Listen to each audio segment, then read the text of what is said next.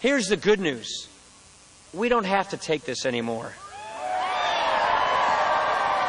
The good news is we don't have to settle for this. We can do better than this.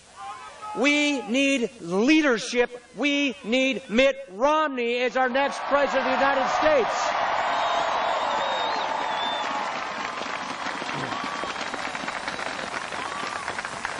This is a time for big ideas.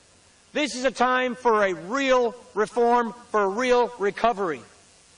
This is who Mitt Romney is. Look at this man's life, achievement, leadership. Look at what he's done in the private sector. He helped create tens of thousands of jobs.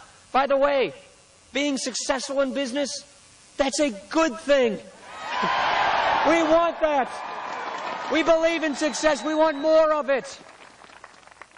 This is a man who reached across the aisle, who didn't demonize and demagogue Democrats. He worked with them. He found common ground. He got things done. He balanced the budget without raising taxes. That's the kind of leadership we need.